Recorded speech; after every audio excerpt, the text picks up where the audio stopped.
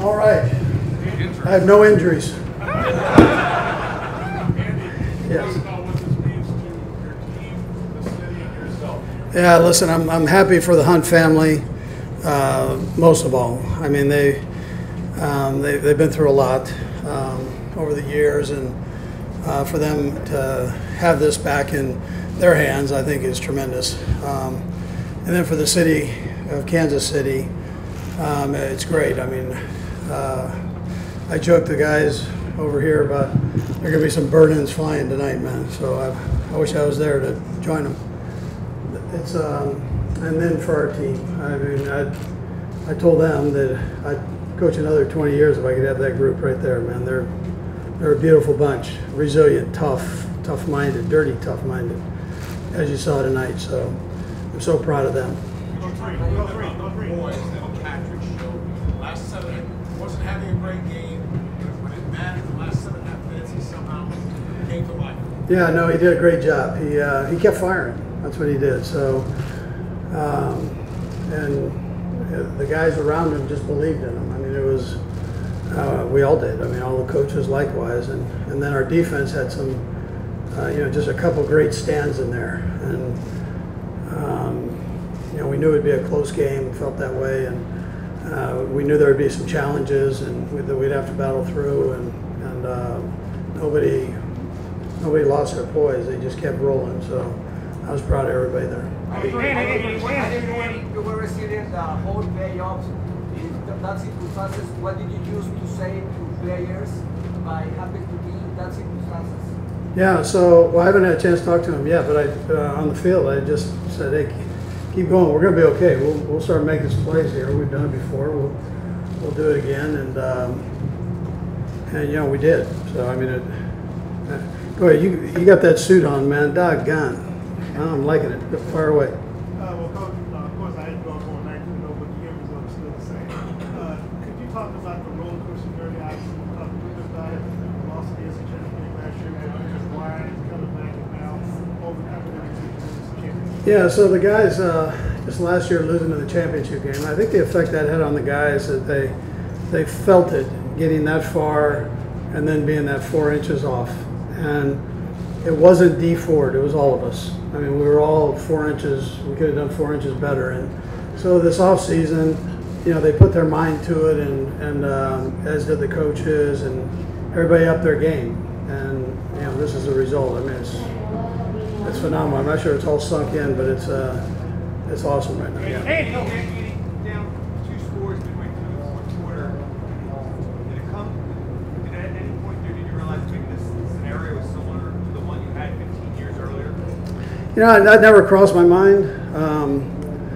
I've been through it the last 3 weeks here, so I just felt like if we got it straightened out and we could just kind of find that accelerator for a series or two, we'd be okay. And we were able to find that, and on both sides of the ball. So, and then special teams did a great job of making them drive along the field. So it was a all-around team effort. And you made that remark about wanting to coach another 20 years.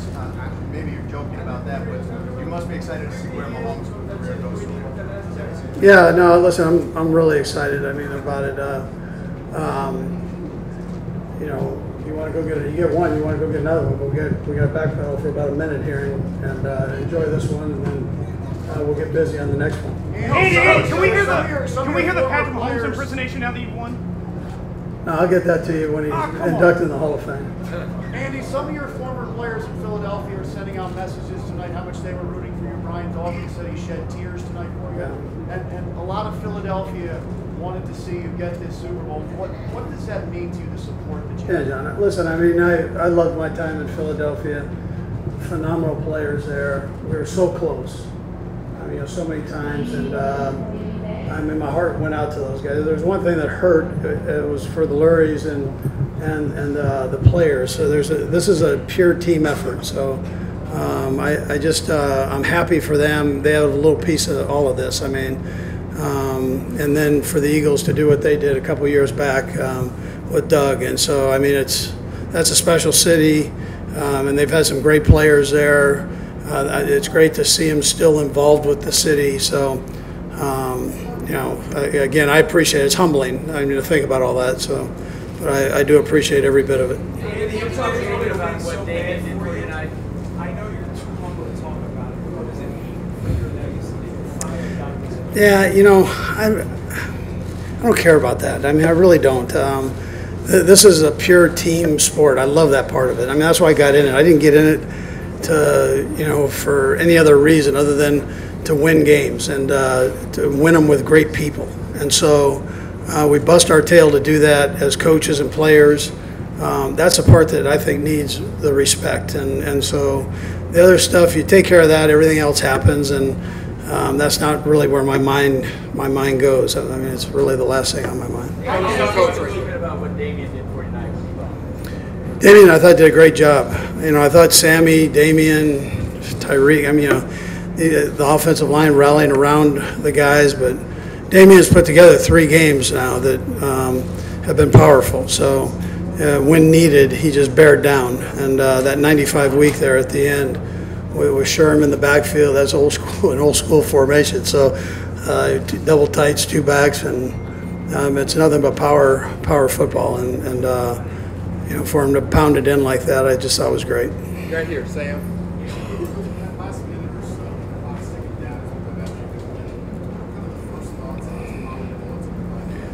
Yeah, you know what? The guys were jumping on top of me. So, I mean, it was, and I got an ice bath and everything. I mean, it was one of those. So I didn't have a lot of time to reflect on anything other than trying to keep guys off the field. We still had a minute or so left to go, so anything can happen, you know, as you know. But it was awesome. I'm in there just to be able to celebrate with the guys that worked so hard, you know, to get you to this spot or to get themselves, the team, to this spot. I mean, and to see how excited they were. These guys were out of their minds. I can't wait till I get with them and, you know, be able to enjoy that part. Katie, along the same lines, when you, I think you had a hug with Patrick pretty quickly. Do you recall what either of you guys said to each other, and what was it like to get with Tammy after the game? Yeah, that was great. I've been getting with her for about 40 years now, so every day is a special day. I'm telling you. I call her my girlfriend for that reason, Vahe. So you never lose interest if you do that, right? You guys out there, I'm your girlfriend. You always do special things for them. So it was. I appreciate that.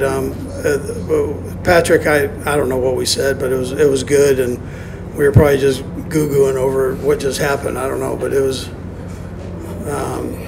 I mean, this brings it out in you, Vahe. Last 2 will go Herbie and then over there in the black. Congratulations, first of all. All right, Herbie, welcome back, man. Thank you. Good luck, Charm, right? That's right. I know you want to absorb this win, and there are a lot of things that are going to happen outside of football. Have y'all considered what you will do when an invitation, or if an invitation comes from the White House to the team that does? Oh man, I hadn't even thought about that.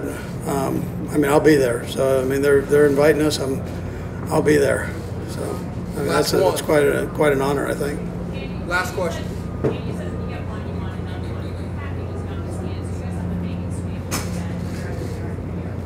Yeah, so I'd be remiss if I didn't mention Brett Veach up here and the job that he's done bringing players in, and the competition that's been presented to these guys throughout, and then the zest that it gives you to be creative as coaches and to try to utilize these guys' strengths and abilities. So it's not all Patrick.